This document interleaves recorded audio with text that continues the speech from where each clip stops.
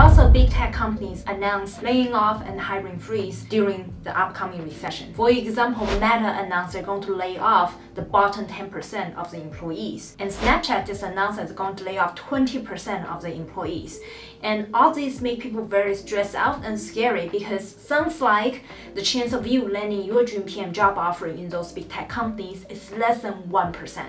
It's kind of true, but it's not true. I guarantee you that if you apply the golden framework and the strategies I teach you today, it's going to increase your success rate landing your dream PM job offer significantly. Because even if Meta announced they're going to lay off 10% of employees, our students still being able to receive multiple Meta offers last month. So I want all of you guys to achieve the same success as well. So therefore, this is the first time I'm opening up my secret regarding the new framework I invented that has been used by hundreds of people who land their dream PM job offer. Please make sure to follow the right strategy so you're able to achieve your goal without stress and much higher success rate. In this video, I'm going to cover how to answer product execution, product metrics interview questions at Meta and Google. Make sure you take lots of notes. Let's get started.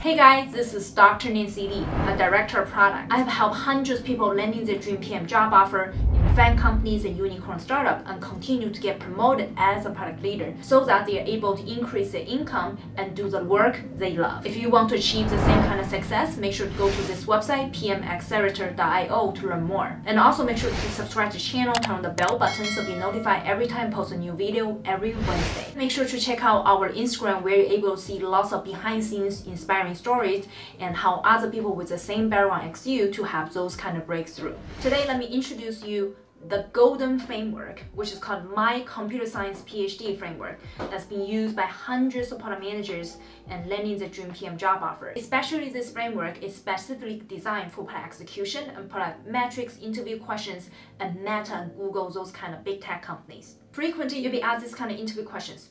What's the success metrics for Facebook event? Set a goal for Facebook Marketplace. To answer this question, you need to use My Computer Science PhD Framework. Now let me explain what is My Computer Science PhD Framework invented by Dr. Nancy Lee.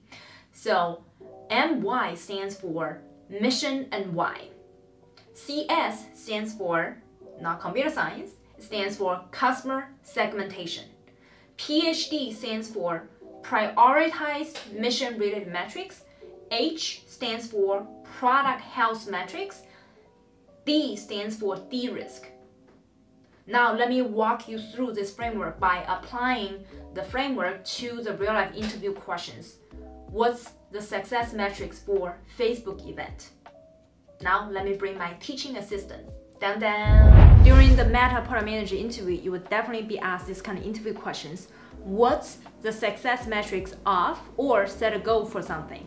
Now let's use Facebook event as an example. When you heard this question, step number one is MY, My Computer Science PhD, MY part of the framework, which is the mission and why. You can quickly use one sentence to describe the mission and why of Facebook, which is helping people to build communities by creating tools. And then you need to elaborate how Facebook event is going to achieve the mission of Meta or Facebook. And you can say the following. Specifically, Facebook events were created to help people unite together, hang out, and find new friends. Especially during this post-COVID environment, people feel very lonely.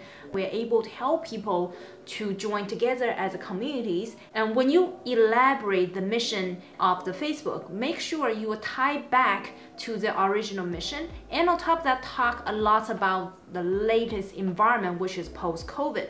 Lots of interviewers like to hear you about why the specific product is so relevant to be addressed right now, not some 10 years ago. So therefore, I want people to mention the post-COVID environment that people feel lonely. After you talk about mission and why, you can ask lots of clarifying questions to really explore more to understand what else the interviewer wants to address in this interview question. For example, we can ask, did I cover all the main reasons we're designing this product today? Or you can ask more questions regarding, is this Facebook event product mainly for the US or for global audience, right? So there are many different ways for you to explore to understand everything you didn't cover in your original assumption of the mission and why. I created a cheat sheet where I have the top 10 clarifying questions you need to ask during product sense and product metrics interview questions. Please make sure to go to the description of this video and download this free cheat sheet so that you know how to explore and ask the right questions. See the link in the description. The framework I'm sharing with you has been a secret inside the PM Accelerator for over 2 years. That's only available inside our program, but this is the first time I'm opening up this to the world because I want all of you guys to use our secret to survive in the upcoming winter.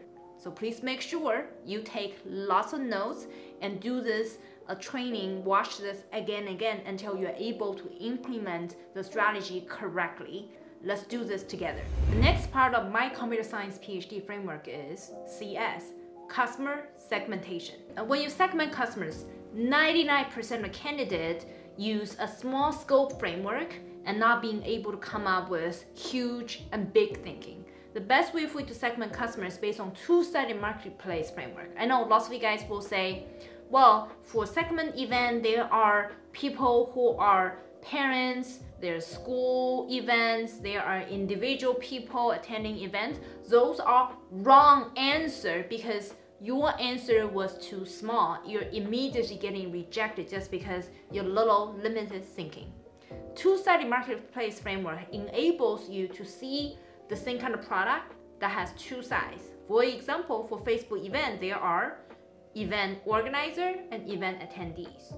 Within event attendees, there are different types of event attendees. But before you go into different types, you need to understand there are two major sides of the marketplace. Without either side, the entire Facebook platform wouldn't exist. So therefore, let's write down event attendees and event organizer as the major customer segmentation for this case.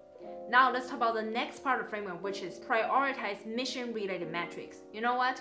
When you solve the product metrics interview questions, you're gonna make it as if you are a PhD, which is invented by Dr. Nancy Lee. Because I'm running out of space, I'm gonna remove the top of the whiteboard and put P on the top. The PhD part of the framework, P, prioritize mission-related metrics. You need to pick per site marketplace, which are the most important mission-related metrics for that site or marketplace. For example, you need to pick the number one thing most important for event attendees and what are another metrics for event organizer. I know lots of you guys will make the following mistakes. You will say, oh, daily active users. Wrong. If you only talk about daily active users, what does this mean specifically to Facebook event? Is it really representing how successful the event product is? I don't think daily active users matters because daily active user for Facebook or daily active user for the event, how you define daily active user, you need to be specific. I personally do not like to use daily active user for the Facebook event product. I like to use a different metrics, which is number of events per attendee per month. See? So I believe that's a better way to represent what is the mission-related metric, which is building a communities. Now let's define what we mean by number of event per active attendees per month. Active attendee means that in the past months, you at least log into Facebook, attend an event, or show maybe or respond to certain kind of event. At least you did it once per month, any engagement. Now, number of event per active attendees per month, which means every month, how many events do average person attend every month? I personally believe that this is better than just daily active users, was because if daily active users means like, let's say 5 million daily active users, what does this mean to Facebook event? Is this a lot, 5 million, or is it less? I'd rather break it down by per month and also break it down by how many events you attend. Let's say average Nancy attends event once per month. Pretty good, right? Because there's so many people only attend once per 2 months, 3 months. So on average, everybody in the world out there, they attend one Facebook event per month. That sounds pretty good. Or maybe 5 Facebook events. That's extremely good. So I believe this is the most important mission-related metrics for Facebook event. Now let's think about the mission-related metrics for event organizer. For event organizer, I like to choose the mission-related metrics as the number of event organizers on Facebook event product. This includes people who actually host at least one event per year or per month, so that we know how many people are actively organizing event and out there. Now, we need to prioritize these two mission-related metrics to come up with a North Star metric. North Star metric is the number one metric the entire team within Facebook need to follow. Okay, so as a product manager who is responsible for the success of the product, I believe that the number one most important thing is number of events per active attendees per month. That's truly the most important thing the entire team need to measure compared with number of organizers, because if there's lots of organizers, not enough people attending events, what's the purpose of having a product without people attending your events? So definitely this is a North Star metric. The next part of the framework is product health framework. Product health represents, besides the North Star metrics, any other measurement we measure regarding the product is actually very healthy, very successful. And there are many different ways to measure product health. For example, engagement could also be people who have so many likes and shares of the event that represent engagement, how popular this product is. And could also be something represent the unique purpose having the event, which is having more friends. For example, second product health metrics, number of new friends per attendee was able to make through those events. And something very specific regarding the product event.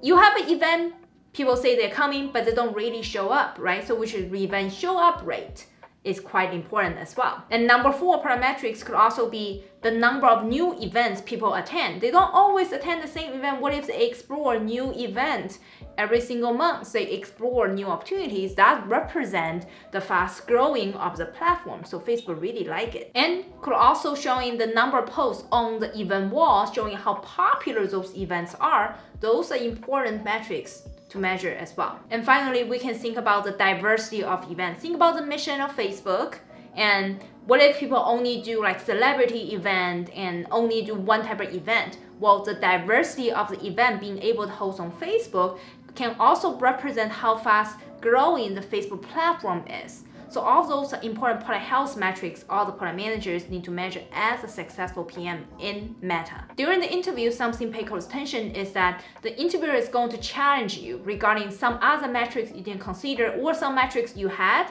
they didn't like. For example, in this specific case, the interviewer might ask you, what do you think about the size? Do you think the size of the event matters or not? Now it's totally up to you to defend yourself.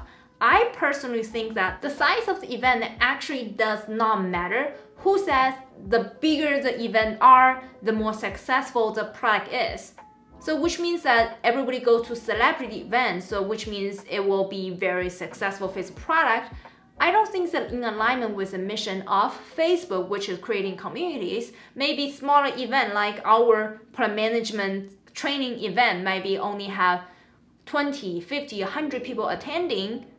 I still think that's a strong purpose of building a community. So therefore, you can argue with the interviewer, what do you think the size of the event matters or not? What are the product health metrics and North Star metrics you want to include? Please comment in the description of this video. I'd love to hear from you guys. Now, the last part of PhD framework is D. D stands for D-risk, which means any other risk would involve when you build Facebook event product. And there's a major risk, which is illegal activities. People might use Facebook event to organize illegal activities. And then as a product manager, we need to think about any kind of way to de-risk it. Could be have a monitoring team to watch different kind of activities and event and immediately deactivate those illegal events. Now, let me also teach you how to create A+ answers.